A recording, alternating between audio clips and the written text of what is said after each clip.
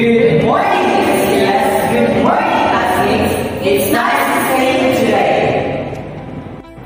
Wow, what a lively greeting. Good morning again, class. So, stand up again and Miss Clara can lead the opening prayer. Let us put ourselves in the holy presence of God as we all say, in the Father, of the Son, and the Holy Spirit. Amen. Dear Lord and Father of all, thank you for today. Thank you for ways in which you provide for us all.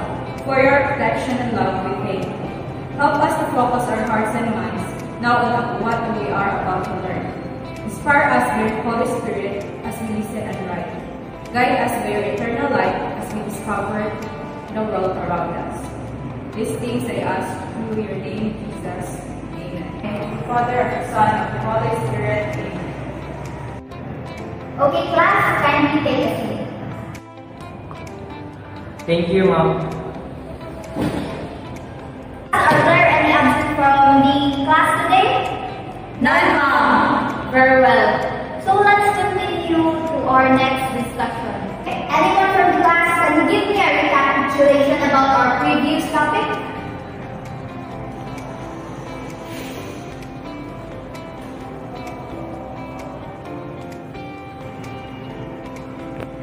Okay, Miss Bensalida.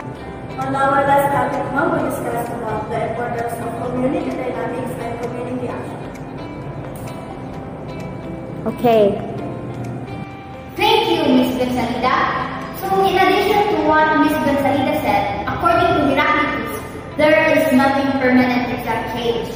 It is our duty to understand the community and our roles as part of the community, since we are the primary subject of change itself. Understood, class? Yes, Mom. Very well. So before we proceed to our next discussion, I have here some pictures and I want you to tell me what this picture is all about. So let's start with the first picture. Anyone? Okay, Miss Douglas.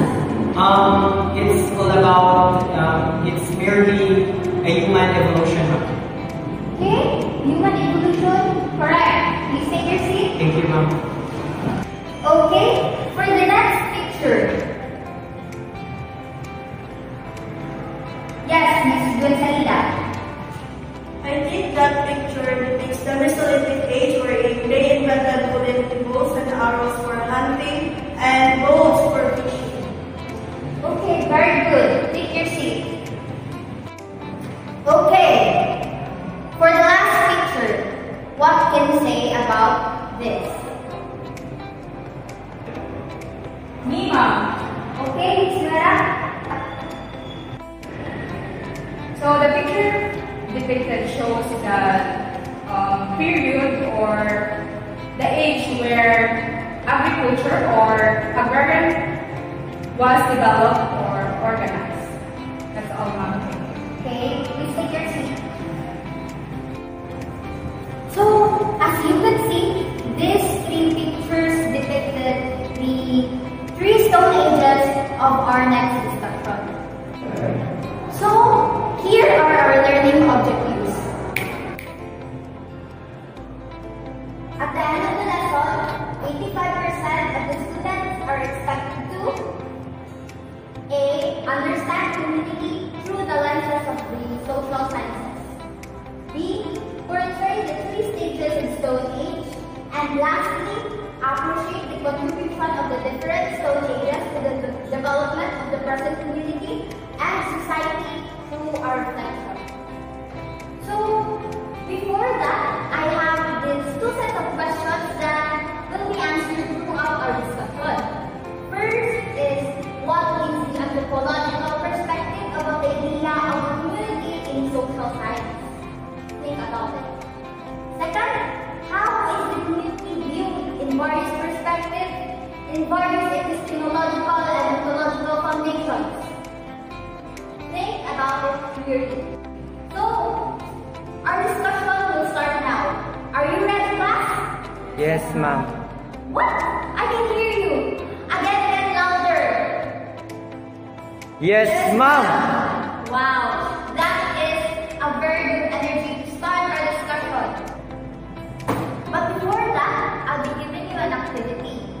In this activity, you will group yourselves into three.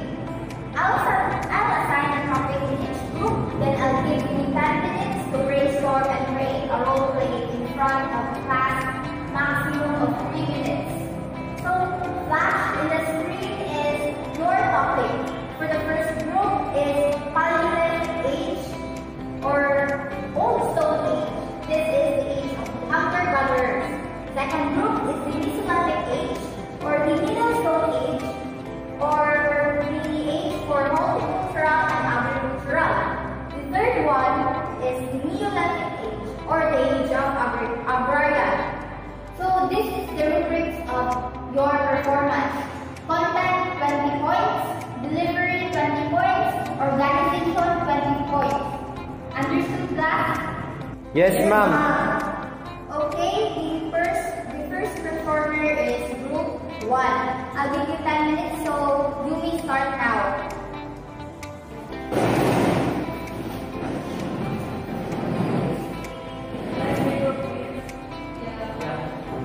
So what's our plan? First, let's brainstorm on it.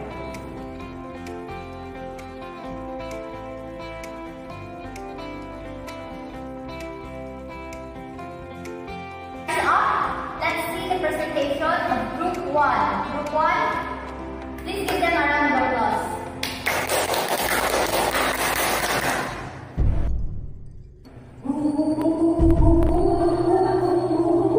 I am Douglas, I am Alexis Manzanilla. I'm Marie Taylor.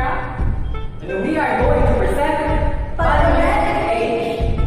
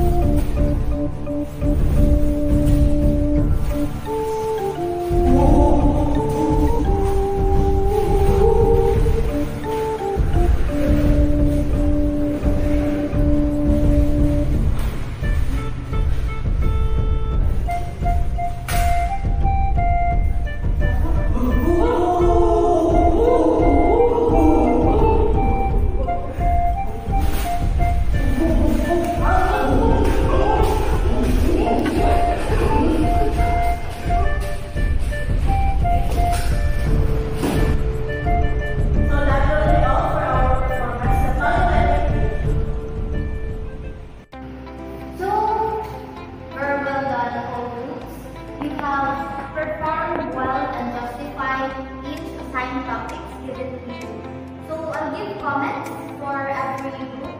For group 1, well, I'm very much impressed on your performance, and I hope you will continue to perform like that, not just on the subject but also the others as well. For group 2 and 3, I'll say very well done. So based on your portrayal of which assigned topic, what can you get about our next topic?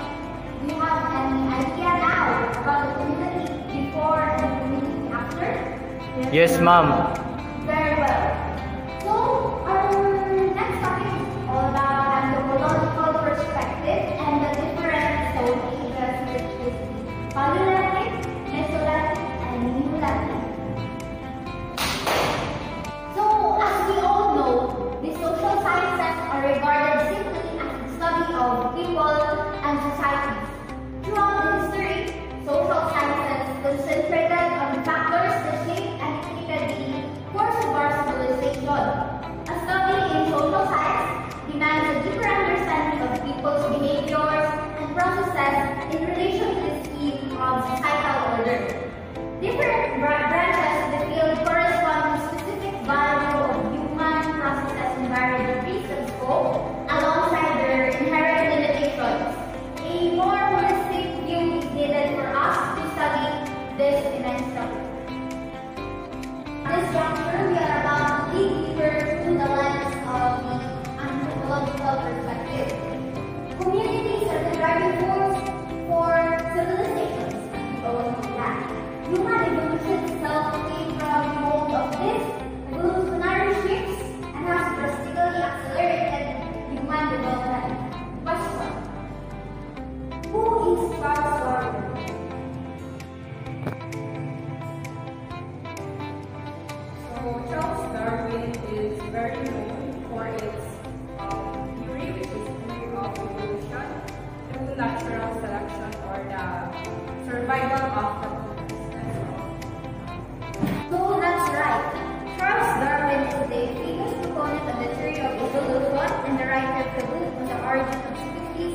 published in 1852. Charles Darwin believed in the term survival of the fittest.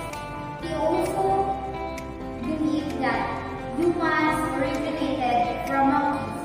Do you believe that, class? Do you believe that we originated from monkeys? Yes, ma'am. Somehow. Okay, so the renowned naturalist Charles Darwin's discovery of human evolution through natural selection highlights the idea that development stems from the ability of certain species to adapt and therefore survive its environment. Darwin's discovery overturned the commonly held logic and has changed the way we view not only human development but also other ideas. So, on anthropological perspective, there are three ages: the Paleolithic, the Mesolithic, and Neolithic age. So, the first age is the Paleolithic age, or known as Old Stone Age, the age for hunter-gatherers. Like what you portrayed earlier, what the group one portrayed earlier, hunter-gatherers are the survivors in the Paleolithic age. Around 2.5 million years ago, our earliest human ancestors survived as hunter-gatherers during this area, what I've said. Through sheer human ingenuity, the earliest man crafted tools from rocks and other materials they could find. These tools were used basically for cutting and chopping. Can you guess, class, what is the first tool industry that was created in Paleolithic age? Okay? And what? So, it was the old one stone industry. It was the earliest known period where men first attained such feats of craftsmanship. So, at around 1.6 million years ago, humans started to slowly improve their tools as they had more robust construction and are more symmetrical, marking the art-winning tradition. Foraging is one of the earliest forms of social stratification where roles were given to certain members of the group. So, in the Paleolithic age, hunting and foraging may be the start of how these societies evolved. For them to want food, they scour the land for prey and depending on the animal to be hunted. Hunting demands the physical tools to do the work, therefore it was mainly tasked for males. Women were known to gather wild plants and smaller trees. Next is, can you guess what is the next age? Okay, thank you, Ms. Vincenta. It is the Mesolithic age, or known as the Middle Stone Age, the age for horticultural and agricultural. The Mesolithic age is arguably the most turning point of human evolution. Hunter-gatherers were having a less vital communication with communal function. They cultivated plants and later formed an agricultural society. Many of our earliest ancestors opted to settle near bodies of water because fish was more abundant and easier to catch than it is to hunt for animals that may be riskier and even life-threatening in some instances. Parts of our ancestors were nuts, plants, fish, and other animals. So, cultivation of plants was essential in many communities that were less human. So, the last type of age is the Neolithic age or the Agrarian age. Communes were more efficient than in the previous two ages. Herding was added to agriculture as their main sources of food. Herding was the start of a more complex society, moving away from foraging as the commune's primary task. The period of development where humans evolved culturally. So this resulted in the materialization of societal relations and dynamics in the commune became more grounded and systemized. This resulted in the materialization of societal relations and dynamics in the commune became more grounded and systemized, ushering the dawn of This gave birth to the earliest known civilizations.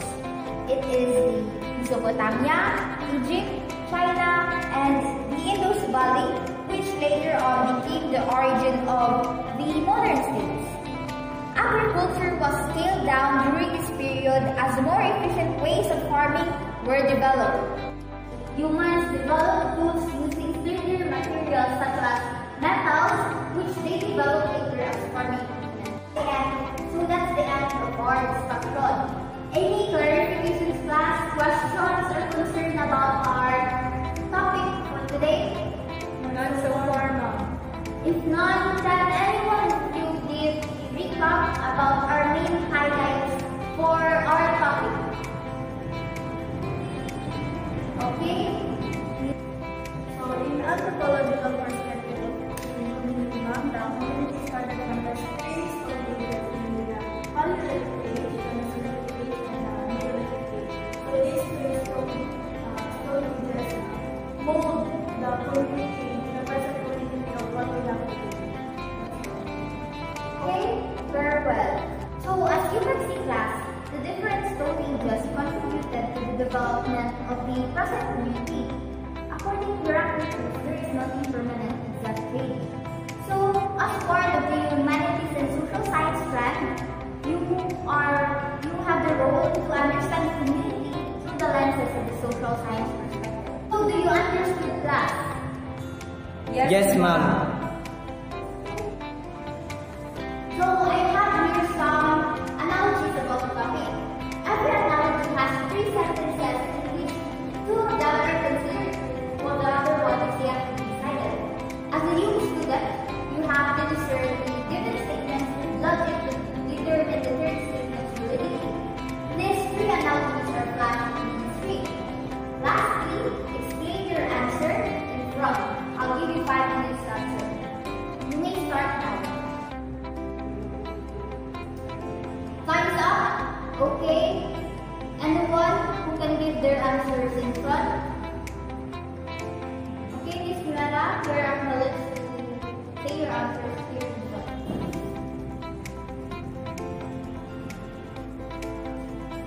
So the first analogy is derived from the Greek. The word anthropos means human, and logy refers to study of.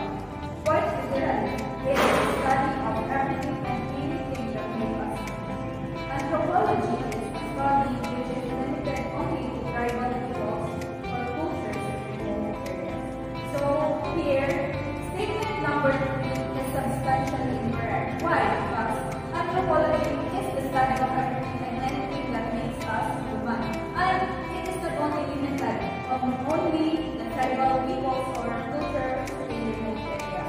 So it is essentially the study of humans, including all aspects of modern, ancient, and evolutionary history. So let us proceed to item number 2, which states that Earth's beginning can be traced back 4.5 billion years ago.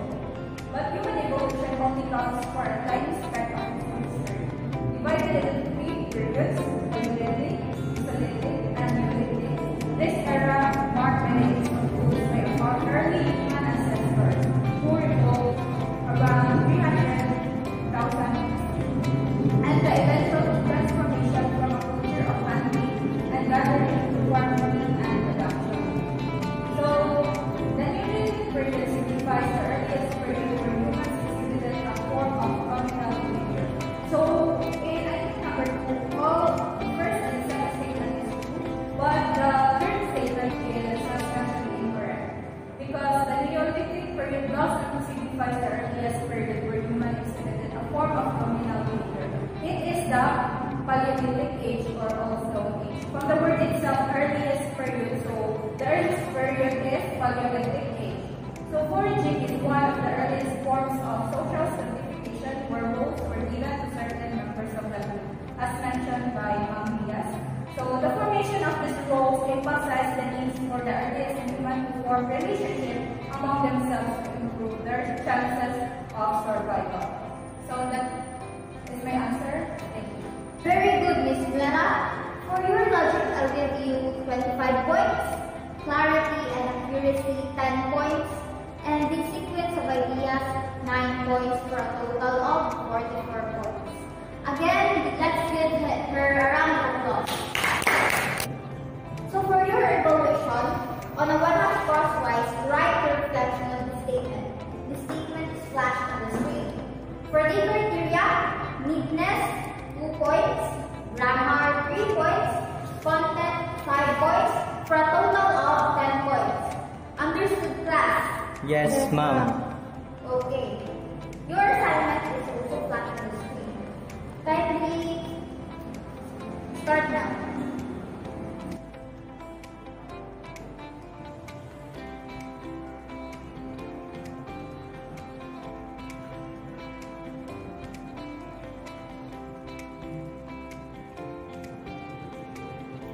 Okay, time's up. Please press your paper.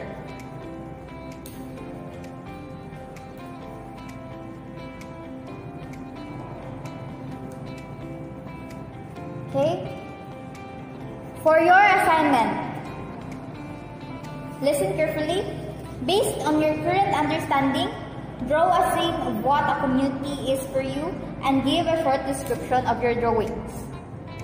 You will pass it on our next meeting. Criteria: creativity 10 points, relevance 8 points, neatness 2 points for a total of 20 points. Get it, class? Yes, ma'am. Okay, that's the end of our overall discussion. Please stand up for the closing prayer. In the name of the Father, the Son, and the Holy Spirit. Amen. Lord, be the Father, the Son, and the Holy Spirit. As it was in the beginning, is now, and ever shall be, world without end. Goodbye, class. Goodbye.